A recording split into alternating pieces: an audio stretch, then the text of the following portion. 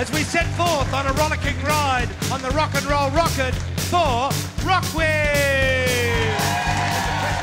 Your host with the most, the effervescent Julia Samira.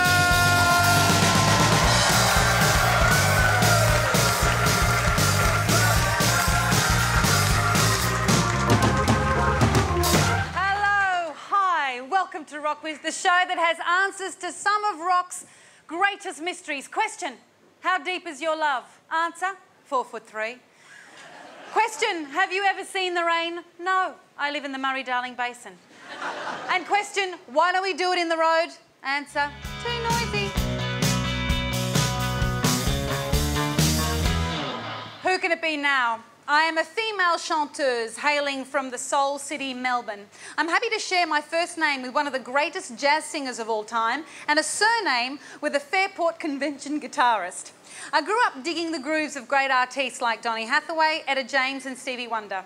I started performing and writing at an early age and did my first proper gig at the ripe old age of 12. Since then, I've stirred it up at major festivals throughout the wide brown, including Apollo Bay and Wangaratta, and I've toured with Renee Geyer, Diesel and Paul Kelly, who said that I sing new soul like an old soul. I had the honour of supporting the legendary Mavis Staples on her Down Under shows, and I'm still not even 20 years of age. Yes, Bill? Could it be Ella Thompson? Please make her very, very welcome, Ella Thompson, 14 years of age. Dare we ask? Us, who are mostly in our early 30s. Dare we ask the first concert you ever went to, Ella? Well, I didn't actually know this, so I had to ask my mum.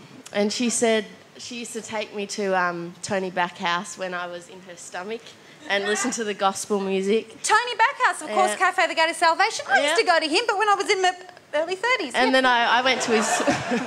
I went to his workshops when I got a bit older, and I went to Sweet Honey in the Rock. Oh, gospel girl. Thing. And I went to Soweto and all that.